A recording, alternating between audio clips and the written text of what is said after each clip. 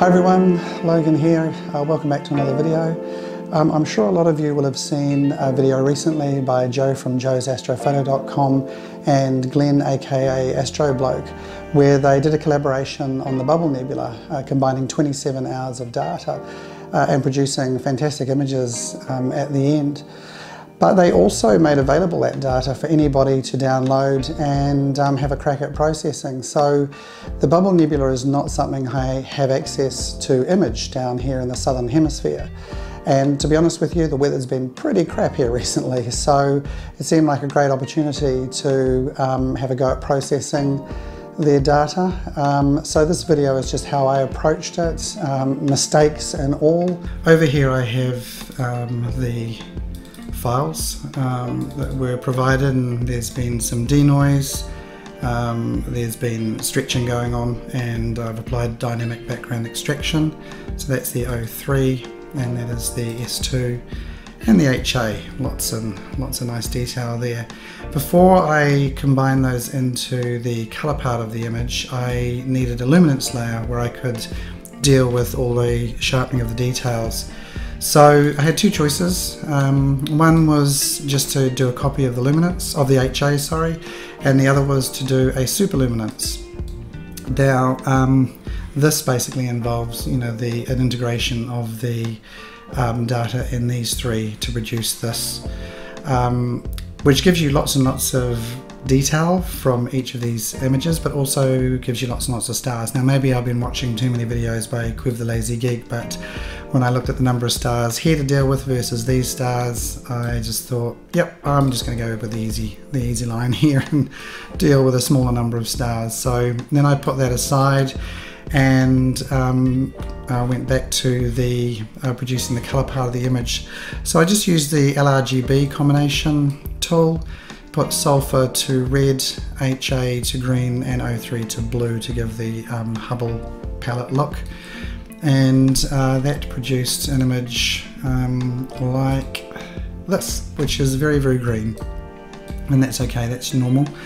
You just need to get your SCNR tool here, set it to green, and then you decide how much of the green you want to remove. Often people remove 100% of the green. I decided I've been removing less green over time, because I sometimes think that a little bit of green in there is providing a little more some interest to the image. I don't know. I wasn't sure how much to try on this one, so I had a stab in the dark at 75%, which was leaving a fair bit of green here to deal with. I always figured that I could deal with it again later by applying this again to remove it if I didn't like it. But it just meant that I had some of the yellow, the blue, and some green in here to play around with hues and the colours, etc. with the curves tool here. So that's what I did. Then I did a star net where I removed all the stars, which we have here, and I just popped that aside. And when I did that star net, I got this, which removed all the stars, which was great. The problem was that I ended up with this waffle iron look to the very bright areas that Joe talked about. You can see it's a bit purple and it's got this grid-like look to it, like a waffle iron. And I've always found that quite hard to deal with in other images I've done. It just seems to stick around even when you put the stars back. These little ones, not a problem. When the stars go back, you don't see that. But these I just find really hard to deal with. So I saw that Joe had done his version where he actually, I think from memory, put a range mask in here, which gave a nice bright white area, and then clone stamped the white across over the brighter stars, which I think that's the way it went, but forgive me if I've got that quite a bit wrong.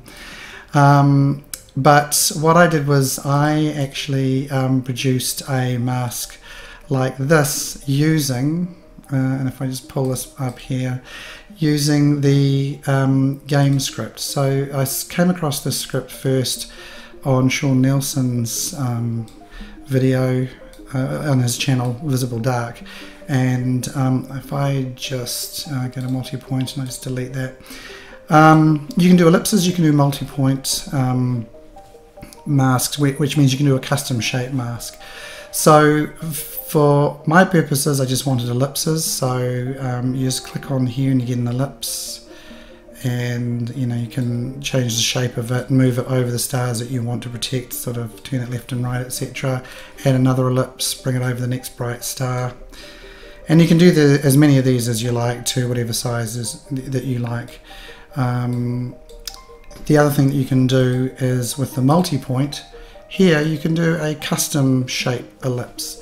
It's custom shape mask. So if I click on multi-point, I click add here, and if I say just want to work on this area of the nebula, I can click here, I can click here, I'll put another point over here, maybe another one here, and I just can drag this to where I want it to be, and I can start shaping this mask exactly how I want it to just, oh, I've got that a little bit wonky, but you know, you can just bring these points in, pop out a little bit there. I won't go too long into it because this will go on for ages and ages, but you end up with a custom shape mask, as you can see. I don't tend to use a gradient mask. I would tend to use a gradient edge mask because you will get a smoother edge. You click OK, and we just wait for a second, and you end up with a mask, the shape exactly as you want, that you can then apply to your image. Usually I would do a convolution to this to actually blur it a little bit further, but as you can see, you sort of pop that on, and there is your area you can work on. We'll just remove that now. So as I said, I ended up with this mask behind here, which I was able to place onto the brighter stars and brighter areas. Then applied StarNet, and if we just run forward here, if I get, sorry, just grab this version here where I can actually go through everything. Now I've applied StarNet, but I've still got these bright stars still sitting here, so I'm not going to have the waffle iron effect to have to cope with. Then it was a matter of using the color mask under utilities, the color mask tool, where you can actually choose the tool here to create a mask for the different colors, and then work on those colors separately with curves. So this was my green mask, this was my yellow mask, because these were the main three colors that I knew I had in this version of the image, and this is the blue one. And I just applied each of those, and with the curves tool over here, just played around with, you know, bringing up the blue and, you know, raising and lowering the green and the red as I wanted, and changing the saturation. And so as we go forward through here, if I click forward, you'll see, first of all, I applied a convolution to blur everything because I didn't need sharp details in the color part of the image, because that detail is coming from the luminance layer. And as I click through, you'll see more blue has appeared there, and then there's a little more of a sort of a, I guess, orangey red appearing there, and got myself to sort of some colors that I quite liked, and I thought that's fine, we'll put that aside and we'll work on the luminance. So if I bring out the luminance here, now obviously I wanted to work on bringing out the details of the bubble and the nebula here, and I didn't want to start working on the stars. I wanted them to not get more accentuated, and I didn't want to accentuate any more noise in the background. So in order to give myself a mask that I thought would work nicely just on the nebula, I did a star mask like this, and I did a range mask as well that just brought in this area of the nebula, and then through pixel math I used the formula range mask minus star mask, and I ended up with this nice Swiss cheese looking range mask.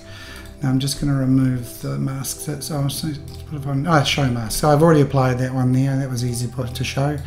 So if I apply it, this is what ends up happening. I'm masking all the background, which I don't want to be sharpening or fiddling around with. I'm leaving just the nebula and the bubble to sharpen and work on for the detail, and I'm protecting most of these big bright stars. That was what I used.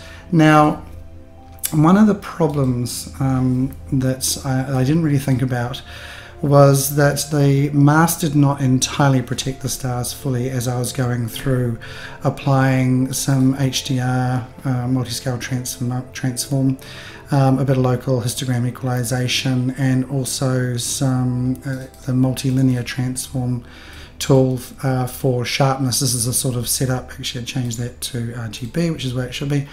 And you can just adjust these settings. Often I find having these set to 0.05 or 0.075 works the best, but on this 0.1 seemed to work quite well. And I sharpened that to the point where I thought it was quite nice, but I didn't follow the golden rule of making sure you check your stars. When I first started to learn about Pixinsight, and I can't remember whose video YouTube channel I was following, but that person said as you go through applying all these different tools, always check your stars.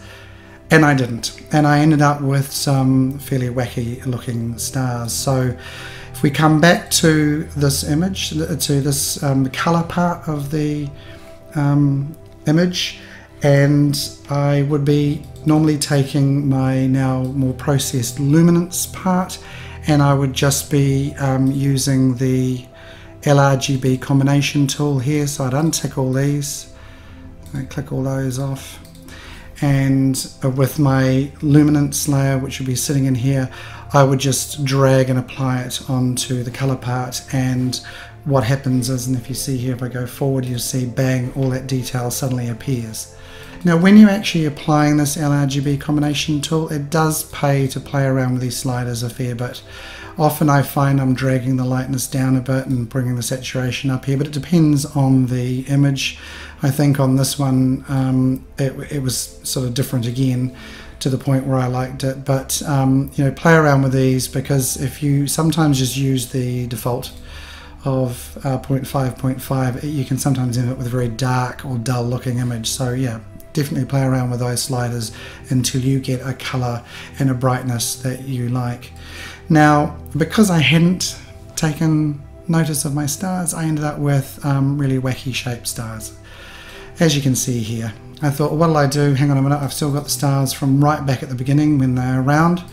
So I this time did a mask a bit like this one, but I just actually protected, I think, this area and this area, and I just removed all these. So once I just had these couple of bright things protected, I applied the star net again to remove all the stars, and then in Pixel Math I told it to add this star net star mask to my image, or my version of the image should I say, to now give me a version that had the round stars.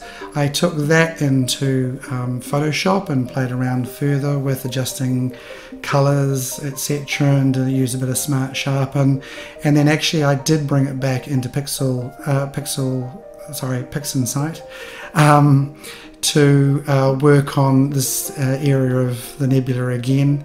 And I also did a few versions where I removed 25% of the green, 50% of the green, or left all of the green.